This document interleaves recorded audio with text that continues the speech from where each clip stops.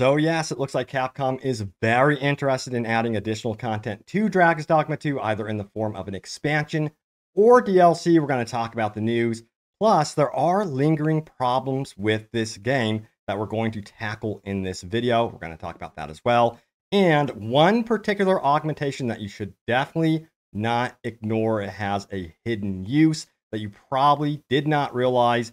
And yes, the game desperately needs this one big feature that everyone is talking about. We're going to dive into that. And of course, yes, we're going to go over your top comments. Plus, check this out right here. So guys, if you're worried about viruses getting onto your PC or phone like I am, or you just need to do a spring cleaning of your files to free up some space, I found the perfect all-in-one antivirus software for the job, ComboCleaner. And ComboCleaner is giving you guys a huge 80% discount today, which I'll tell you about here in just a second. And I also want to give them a big thank you for sponsoring this video. So ComboCleaner is one of the best antivirus programs out there. It will protect your PC, Mac, iPhone, or Android device from major threats like viruses, vulnerabilities, spyware, adware, dangerous websites, and yes, all ComboCleaner plans come with a fully featured premium app as well. And you can also clean up disk space by deleting unwanted apps, cleaning temporary files, or clearing duplicate photos and more. ComboCleaner's interface is also super easy to use, just one click of a button, and it will run a full antivirus scan on your device. It also includes premium customer support by cybersecurity experts who will help you with any issues or questions you may have. So what are you waiting for? Join me and get the best antivirus software out there. Click on the link in the description below and use my promo code, and you'll get an 80% discount for Mac or PC versions. And again, a huge thank you to ComboCleaner for sponsoring this video. All right, so I say we dive straight into the Dragon's Dogma 2 news. First and foremost, if you did miss it, there was a brand new title update. Go get it. It definitely does have some improvements in it. I'm going to briefly talk about this, and then we'll move on, because I know a lot of you guys already know about this. Dragon's Dogma 2 title update is out for PlayStation and Steam. Still pending for Xbox Series S and X. But yes, for PlayStation 5 and Steam, it says added the option to start a new game when save data already exists. This should have already been something, with this game, of course. And we also need multiple save files. That would be nice. Now, this is cool. It says change the number of art metamorphosis items available at the pawn guilds in the game to 99. Also making the quest that allows players to acquire their own dwelling where they can save and rest available earlier in the game. Miscellaneous text display issues and bug fixes, blah, blah, blah. And then for PlayStation 5 specifically, it says they added the option to switch motion blur on and off in options. I prefer to keep it on. Let me know how you guys prefer. And then this is most notable here, adding the option to switch ray tracing on and off in the options. So I've been hearing that this actually does boost frame rates. Let me know if that's the case, if you are on PlayStation 5 or not. I have yet to test it. I've been playing primarily on PC. And then also, yes, check it out. Added the option to set frame rate at max 30 frames per second in options, which apparently makes it more stable instead of having that variable frame rate. So yeah, you do have that option at the very least. Now for Steam, we have improved the quality when DLSS super resolution is enabled, so that's good, and then fix an issue related to display of models under some specific settings, but unfortunately, no performance optimization updates right there. We need some news about that. That's the big one for PC that I want to hear about, is further optimizing, when you're in cities, when you're around a large amount of crowds and NPCs, because Capcom has gone on record saying that that is one of the core issues why machines are bogged down with this game.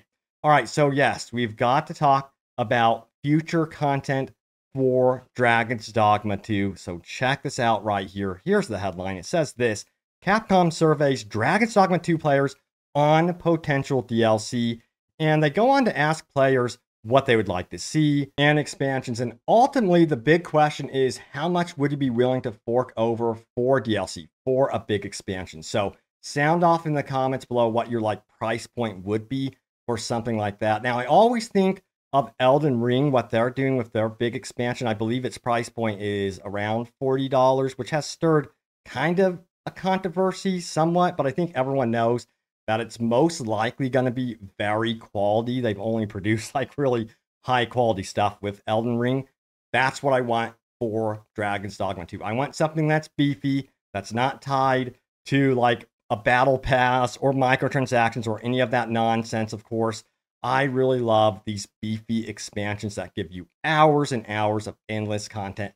And I think Dragon's Dogma 2 definitely deserves that, as well as a new vocation. But also, you're probably wondering, hey, Robbie, how realistic is it that we would receive like an expansion to the map, a new area to explore, harder enemies, even like a harder difficulty mode? So we can look at the history of the Dragon's Dogma franchise, and there's good indication that, yes, we would be seeing something like this for Dragon's Dogma 2, because you got to remember, Dragon's Dogma 1 underperformed, and they still support that game with DLC and a type of like an expansion to the map with harder enemies.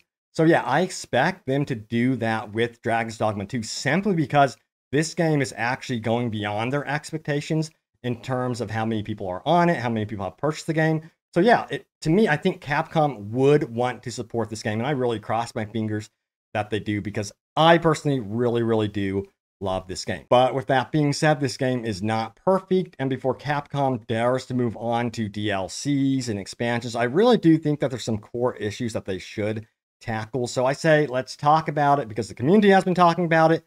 And first and foremost is enemy variety, and of course the map just being absolutely oversaturated with way too many enemies. So check this out. Here is this post right here. It says, I quantified the difference in enemy count and variety between Dragon's Dogma Dark Arisen and Dragon's Dogma 2, so you don't have to. Now, this one comes from Commissioner Odo, who goes on to say the following, and there's a counter post to this, by the way, because apparently some of this, to a lot of people, is subjective.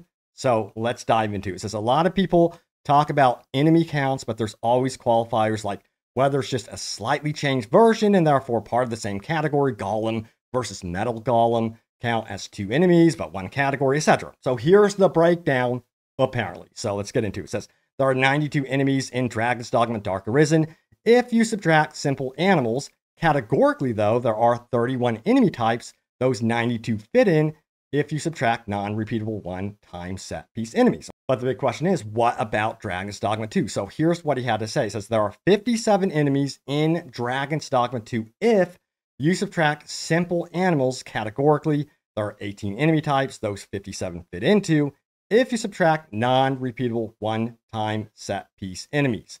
Now, that does sound like enemy variety for Dragon's Dogma 2 is significantly less than Dragon's Dogma Dark Arisen, but there is a significant counter argument here. Check it out. It says, I actually quantified the difference in enemy count and variety between Dragon's Dogma Dark Arisen and Dragon's Dogma 2, so you don't have to. And it says, first of all, they said Dragon's Dogma Dark Arisen had more enemies than Dragon's Dogma 2, and this is true on paper. However, this completely ignores a lot of intricacies like enemy clones, which Dragon's Dogma 1 had a lot of it, and the fact that many enemies in Dragon's Dogma 1 were very limited in quantity and mostly fought once and never again. Now, this is kind of a long-winded post. I'm not going to be reading it all verbatim. I just wanted to say the gist of it is this. Obviously, enemy variety is a concern in Dragon's Dogma 2, and I do believe this is something that they need to address throughout the entire world instead of just through an expansion, just throwing in an area that has new enemy types. I really hope that they consider fine-tuning this, because I think that this does need improvement for sure. And I have had the chance to play both Dragon's Dogma 1 and Dragon's Dogma 2, and I have to say the AI is definitely something that isn't really talked much about, except in this follow-up post here. It's just such an improvement in terms of, yes, you do have goblins, and then they're separated into subcategories. The AI is very different between the groups, which I personally really do appreciate, and I do notice. With that being said, we need more enemy variety. And also, I think we need a little bit of breathing room between enemy encampments, between, enemy groupings. There needs to be more of a sense of exploration between those instances. Let me know if you do agree. Some people actually really do enjoy the consistent, constant action But I'm seeing a lot of complaints, especially when you head into Battelle here, that enemies just are every 5 feet, and it's just ridiculous considering that, yeah, fast travel is limited. And I think a lot of people just want to enjoy the beauty of the world and exploring and finding cool treasures. And I think they could have considered maybe breaking up some things with some creative puzzles that are actually fun. That could have been an idea, but then again, some people hate puzzles. So I don't know. Let me know how you think they could have broken up the open world a little bit better. But yeah, then there's features that feel like they're kind of missing from the game that are in a lot of open world RPGs. And this is one of them that a lot of people are wanting in the game. Check it out. Transmog would improve fashion in this game tremendously, and Warfarer proves it. It says, I get that this game is designed purposely with friction in mind for a sense of progression and adventure, and that each vocation has a role. The different armors you can wear are a reflection of those roles. But when you see just how expansive the clothing and armor options are that you can have when you unlock the Warfarer, it really changes the game. I think the Transmog should be a style tab in the equipment menu and contain the styles for any gear you've previously found for both you and your pawn. Armor itself should still be restricted by class types. The styles should not. The amount of variety this would offer, not just for players, but for hireable pawns, would be insane. I do think the vision for how the game works sometimes gets in the way of player expression, and this is one of those ways. Transmog should also apply for weapons. What if I want to wear low-level gear to increase the difficulty, but want it to look like in-game gear? What if I want to wear in-game gear to feel powerful, but want to look grounded and gritty? I really hope this is something the devs take into consideration with a future update. And a lot of people do want this for sure. Just let me know, do you think Transmog should be something that's unlocked midway through the game, or just be available outright at a certain, gold price? I'm kind of curious your take on this one. It's like, I do get where Capcom is coming from with keeping unique gear, but at the same time, it's like sometimes I'm like, I don't want to change that gear. I can see that the armor rating is higher. I can see that everything's better, but this just looks to me better, like visually. I want to keep this. So I 100% get the need for Transmog. I think there needs to be a way to add this into the game for sure. All right, so yeah, gotta talk about this one. I'm not surprised by this post, by the way, whatsoever. It says Trickster is kind of awful. And this one comes from Frog Popstar. And I say I'm not surprised because Trickster is one of the more divisive vocations in the game. I didn't expect everyone to be like, oh, Trickster. Cannot wait to play Trickster. Because they're more of like a pacifist in a way, I guess you would call it. They're very, very different play styles. So, yes. But a lot of people are discussing how the Trickster, it just seems like the actual gameplay mechanics are underwhelming here. It says the clone disappears if you get hit. This makes it impossible to get the vocation going in the extremely common I turn the corner and 10 goblins are on me scenario, among other common situations. Number 2, the pawn buff is strong, but it consumes HP. Would make sense, except Trickster has no way to heal. The true support vocation has no heal and badly needs to bring a mage because of this nice meme. Number 3, most bosses are battled in areas with no cliff, so many of the tricks are worthless. See, I remember when they revealed this class, I kind of scratched my head and I realized, yeah, you're not going to find every scenario where you can trick the boss to fall off the cliff or what have you. So I found that kind of like a little bit gimmicky in that regard. And I feel like, I don't know, I feel like this vocation is something that isn't my particular favorite. To each their own, by the way.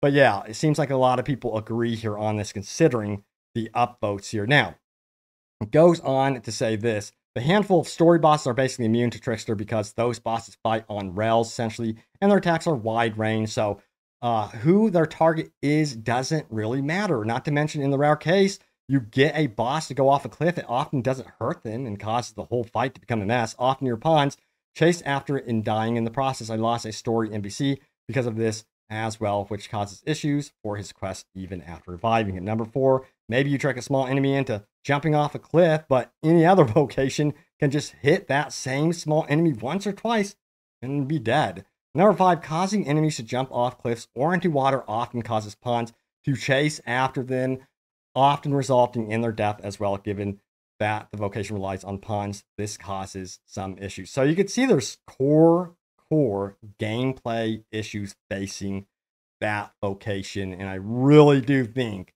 they're going to have to fine tune this vocation, or I don't know, like, I think they're going to have to update it. Yeah, I don't want to say consider it lost, because I still think people would be interested in it, but it's definitely one of the vocations when I actually unlocked it, I was like, That's just me, by the way. Some other players might be like, oh man, why are you dissing my trickster? I love the trickster. I don't know. For me, I'm more like guerrilla warfare, hands-on approach, get in there, get into the action. It's just not my play style, but to each their own. I keep saying it again. I hope you guys don't think I'm hating on the trickster too much if you love them. But anyway, yeah, we also need to talk about how, everyone is requesting that this game gets a hard mode. It definitely is surprising that the game doesn't have a hard mode, considering all the Elden Rings out there and Souls games. I do kind of appreciate that this game, by the way, is more approachable. I do love that. I feel like it has a broader audience because of that.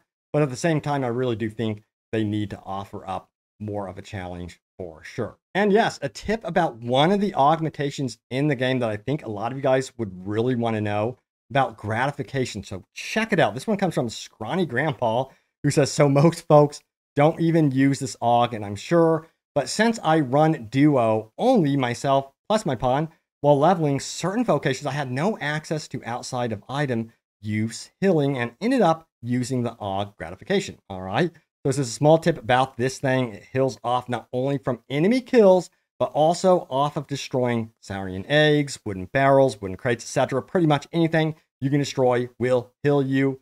Just sharing the knowledge. So the more you know. Yeah, check it out, try it out. Let me know how you guys like it, or if it's something that you've been ignoring or not. But I'm sure that many of you will make use of it now. All right, so you know what time it is. It's time to go over your top comments. Remember, leave a comment down below. It could end up right here in a future video. So let's check out and see what you guys had to say for my most recent Dragon's Dogma 2 videos. So we have this one right here. I hope they bring the Eternal Fairy Stone back. And there was a reply from the dev team about this. They kind of just joked and said, we'll see. It seemed like they weren't like very interested in doing it because they have an idea about this game. I think we have some comments here about horses as well. So let's keep going because I know a lot of you guys actually do want to see horses because they can also add like a stamina bar to the horses. Horses could get tired. Then you have to set up camp and take care of your horses as well. I think that's one really good workaround for the traversal issues. Now, here's another good workaround. Mini Phasa 31 or Phasa 3157 says, easy fix for traversal. Don't deplete stamina until you enter combat. And I know there's a PC mod for this as well, but this is one of my highly requested features that I want to see, and I wish it was already in the game. It's such a pain to keep running that you have to stop. And then you run, stop. It's just such a pain. But yeah, I really do wish that they added this where you go into battle with a full stamina bar. Now, also, we have the quest where I got my own dwelling was pretty early. I can't imagine it happening any sooner. It's weird that they added that in the title update. Now, also, it says, I would like to see a no stamina loss until you enter combat. So, yes, more people want to see this as well. Then King Slime says, Capcom has just launched an online customer survey. That's what we're talking about today, was the survey about an expansion. So, yeah, he's encouraging everyone to go take that survey. Let me know if you guys got the survey or not. And then Cat says, I really hate how they got rid of an equipment for the arms and foot and just turned it into 2 sets. And Suna's reason is pretty flawed considering that so far I've seen a lot of pawns wearing the same sets. As cool as the armors are, the customization in this game is a downgrade, and I hope it gets changed. And I hope they update the pawn rating system and photo mode. I miss the star ratings and message comments. So yeah, seems like they've kind of subdued a lot of those features. And you guys want them to bring it up back to how it used to be. That's like one of the most upvoted comments right there. That, yeah, it used to be like layers, I personally love that, where you have your armor underneath and then you really get to customize, you know what I mean? Throughout the clothing layers. And I think that's such a cool way to kind of like approach armor.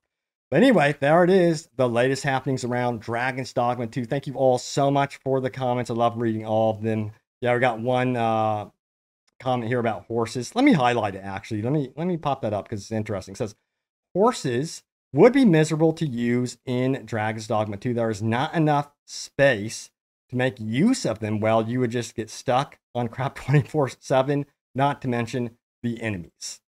Okay, so there's some people that don't want to actually see horses. All right. And it would kind of be a different flow to the game for sure. I don't know. It's definitely something that the community's discussing. Will it happen? My personal opinion is I just don't see that ever happening. It seems like from the comments from the dev team, they're not interested in that whatsoever. They have this game designed around being on foot. And it would also change the way the game streams, and it could be rougher on your machine, streaming stuff faster. So that's also a whole other concern.